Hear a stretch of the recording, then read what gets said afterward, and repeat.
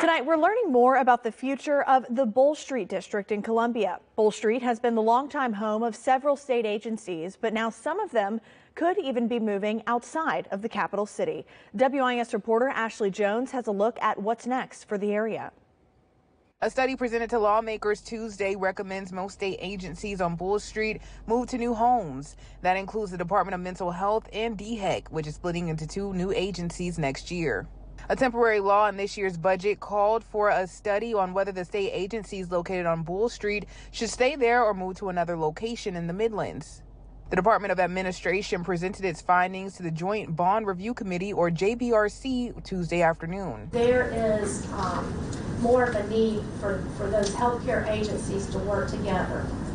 And locating DPH, DMH, and DDSN together in one facility seemed to make sense, a healthcare campus. The plan that lawmakers on the Joint Bond Review Committee approved will move the new Department of Public Health along with the DMH, the Department of Disabilities and Special Needs, and the Department of Alcohol and Other Drug Abuse Services to a new healthcare campus outside of Columbia in Casey. The other new agency to result from DHEC split, the Department of Environmental Services, will move to its own campus on Colonial Life Boulevard. The Department of Administration conducted the study at lawmakers' direction. It found the Department of Social Services, the remaining state agency on Bull Street, would not fit on the proposed healthcare campus.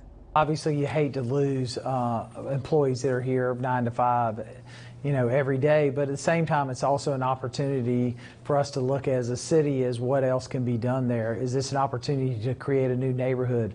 Could this be an extension of the Bull Street growth that we're seeing now? But that expansion will come at a cost to taxpayers. The estimated cost for this move over the span of 20 years is well over $300 million, more than what it would cost to keep those offices on Bull Street.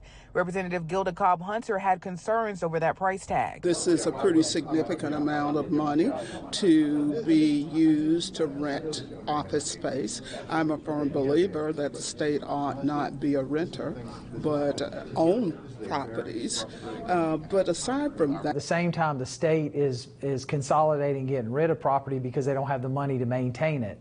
So it's kind of either or, but also see that as a benefit to the communities because with so many state agencies, 34% of all the property in Columbia doesn't pay taxes. So every piece that comes back on lowers that number. So there's an advantage and a disadvantage, I guess you could say. It's unclear what will come of the property that currently holds those state agencies, but Mayor Rickaman has been vocal about adding housing options to that area. Reporting in Columbia, I'm Ashley Jones, WIS News 10.